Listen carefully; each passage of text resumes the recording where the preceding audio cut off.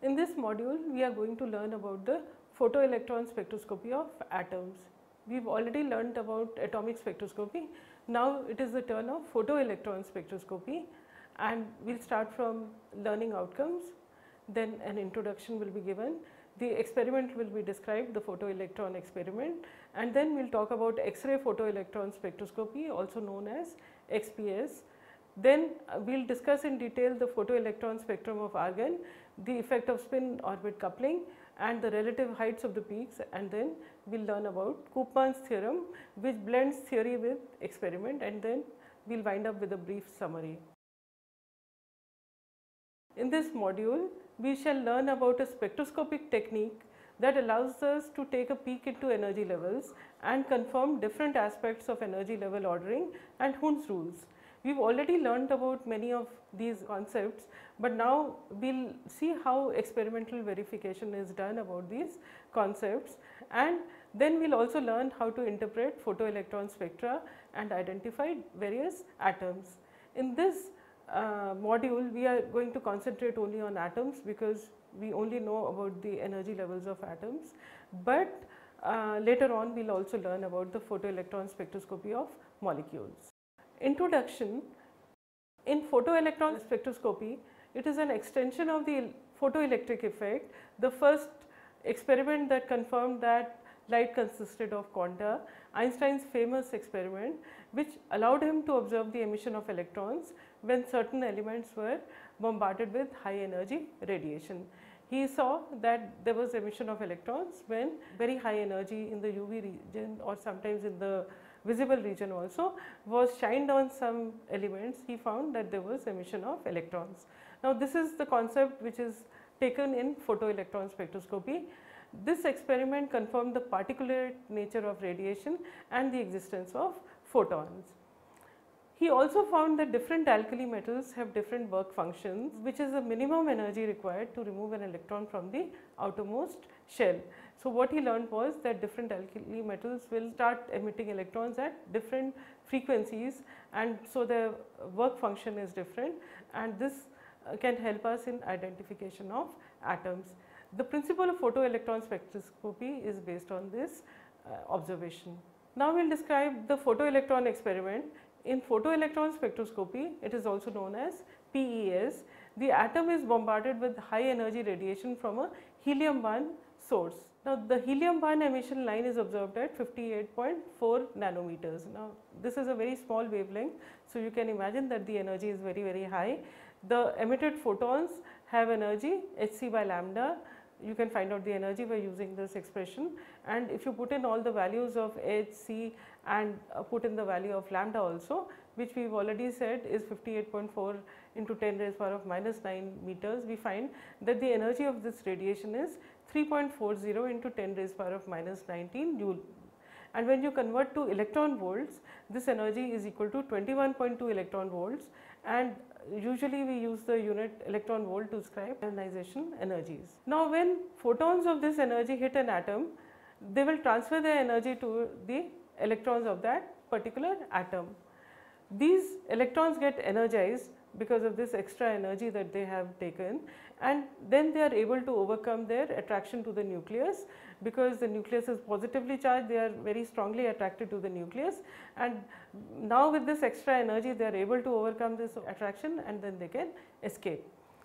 If the energy of the photon is higher than the minimum energy required to escape, what we were calling the work function, then it is possible that the electron will completely leave the atom and it will escape. The remaining energy, which is the extra energy, will be converted to kinetic energy, which will be taken up by the electrons which have been emitted. So by measuring this kinetic energy of the electrons, we will be able to find out from this energy how much of it has been taken to ionize the electron, and you can find out what is the ionization energy of the electron. So the energy of the photon h nu is split into the ionization energy of the atom and also the kinetic energy of the electrons. It is something like this as shown in the figure. The entire process you can write down by writing an equation like A plus h nu. A is the atom, it absorbs the frequency nu, the energy of this frequency is h nu, and it will give you a positive ion, and the electron will leave the atom, leaving a positive ion A plus. Conservation of energy requires that the energies on both sides should be the same. That means that the energy of the atom plus the radiation should be the energy of the positive ion, the cation that is produced, plus the energy of the electron, which is in the form of kinetic energy. Now, this last term, the energy of the electron, is only kinetic energy.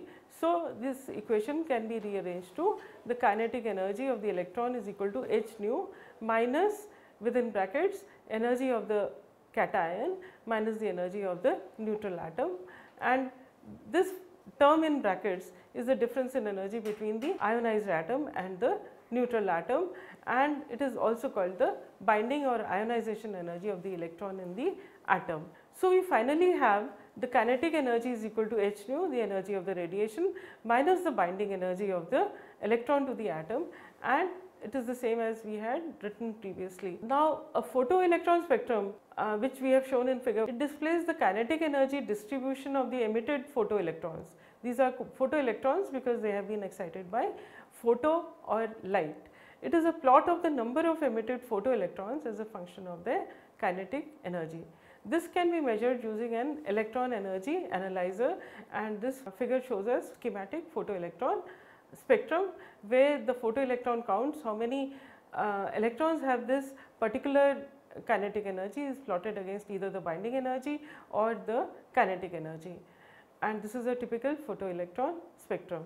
So, if you want to study electrons which have binding energy which is higher than 21.2 electron volts, you can use another helium emission which is called the helium-2 line, and this is at 40.8 electron volts, and photoelectron spectroscopy studied using helium lamps with this emission falls in the domain of ultraviolet photoelectron spectroscopy. It is also called UPS. For analyzing the core electrons, the inner electrons, you use another technique which is called X-ray photoelectron spectroscopy, XPS, and a combination of all these three methods can give you the energies, the binding energies of all the electrons. Now, we will discuss X-ray photoelectron spectroscopy. Each element has a characteristic binding energy associated with each of its core atomic orbitals. Hence, each element gives rise to a characteristic photoelectron spectrum which can be used to identify it. Moreover, there is a quantitative aspect too. The intensity of the peaks is related to the concentration of the element in the sample. So, you can make out how much you have taken in the sample and how much of that particular element is present in that sample.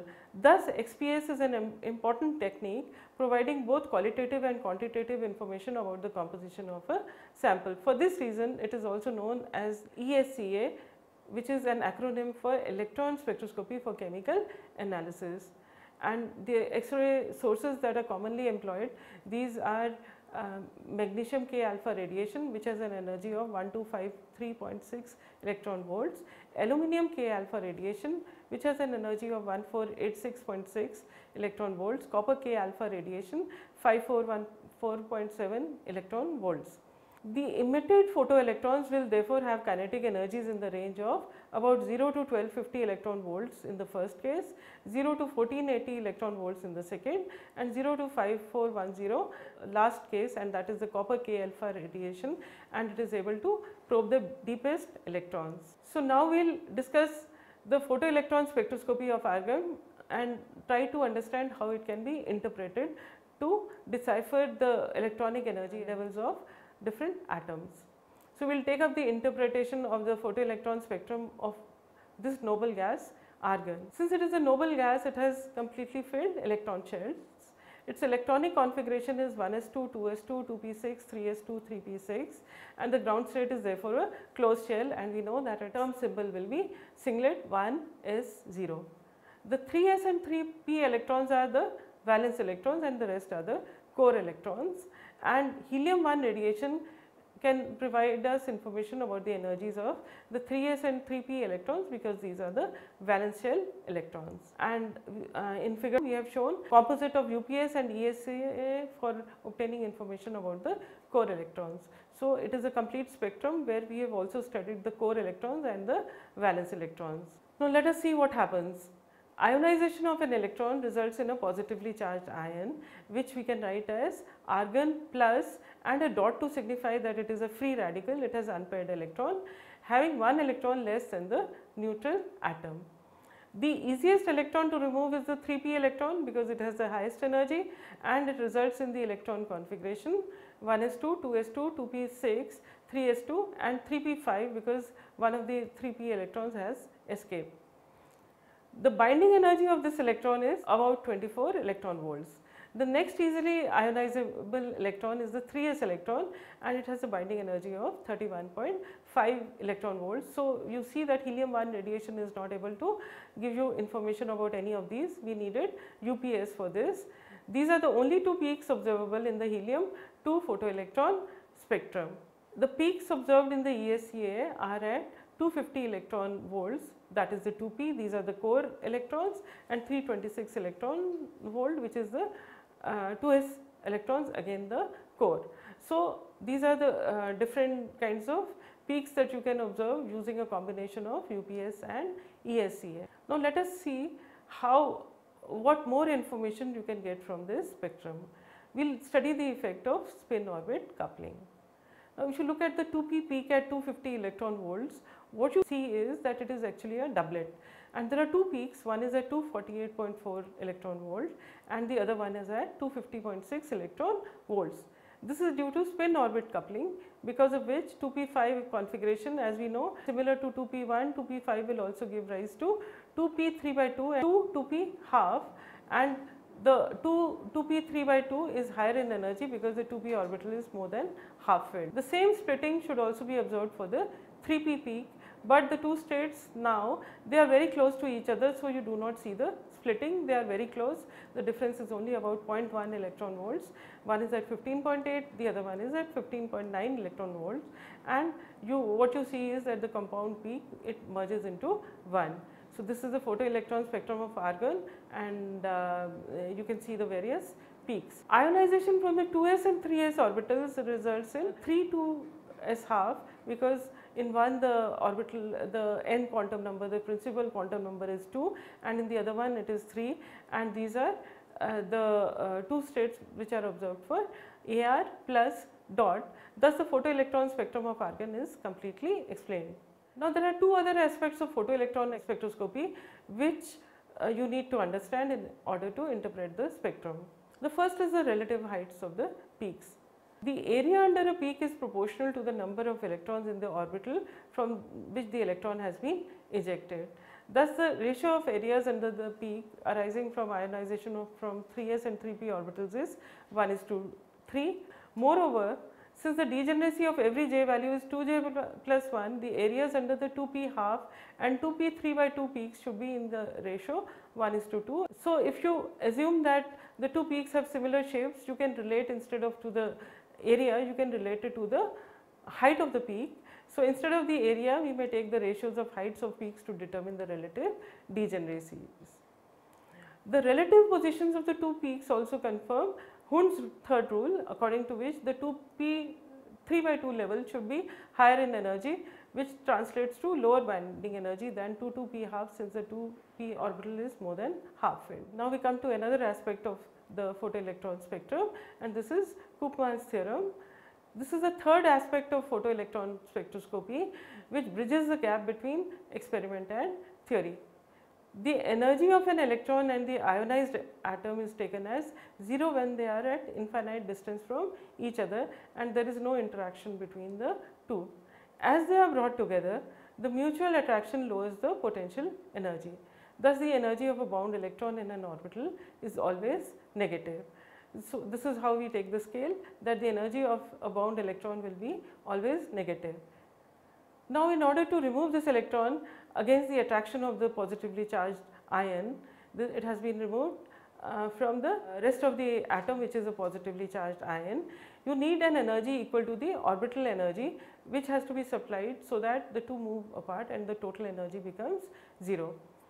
So, the orbital energies can be obtained from quantum mechanical calculations, and we may write that the ionization or binding energy of an electron is the negative of the orbital energy, or ionization energy is equal to minus E of that particular orbital, and EI is the orbital energy of the ith atomic orbital. Now, actually this is an approximation, and because as we have seen there are two energies associated with a 2p or 3p orbital because of spin orbit coupling. So, which one do you relate to? But there is only one orbital energy. Furthermore, removal of an electron from an atom changes the entire electron distribution, and Koopman's theorem does not account for this relaxation of the electronic structure upon ionization. When you remove the electron, the rest of the atom that is left behind will relax to the most stable kind of energy levels, and so this will be different from the original atom which was neutral. So, we can thus assign the entire photoelectron spectrum of an atom. So, here we have given an example. We want to identify the element in the photoelectron spectrum which is shown here, and how do we understand what is this atom. So, we first look at the highest binding energy, and this is for the 1s2 electron because this is closest to the nucleus, and this peak is at 126 megajoule per mole, and this must be from the 1s2 electrons. The next higher peaks are at 9.07 megajoule per mole and 5.31 megajoule per mole, and these are associated with 2s2 and 2p6 electrons. And you can see that there is a 1:3 ratio of the two peaks. So, what we have assigned, this assignment is correct, and then you have equal heights of the peaks, one at 126 megajoule per mole and 9.07 megajoule per mole, which also confirms that both of them are s electrons. The same height of the peak at 0.74 megajoule per mole also indicates that these are also s electrons, and these two electrons must belong to the 3s orbital, and because the height is also the same, we can see that there are two electrons in the 3s orbital. So, we can say that the electron configuration is 1s2, 2s2, 2p6, 3s2, which identifies the element as magnesium. So, in this module we have learnt about the photoelectron spectroscopy of atoms. That the photoelectron spectroscopy is based on the photoelectric effect which was observed first by Einstein. A photoelectron spectrum is a plot of the number of electrons ejected against the kinetic energies, and it can be used to determine the binding energies of the electrons. It is further divided into UPS and XPS depending on the source. The former can be used for ionization of the valence electrons alone, while the latter can ionize both valence and core electrons. Since the ionization of the core electrons and the resultant photoelectron spectra are characteristic of an atom, there is a qualitative aspect and there is a quantitative aspect, XPS can be used to identify elements. The intensities of peaks, that is the peak heights, are also proportional to the concentration of the element, also be used for quantitative analysis. It is also known as ESCA.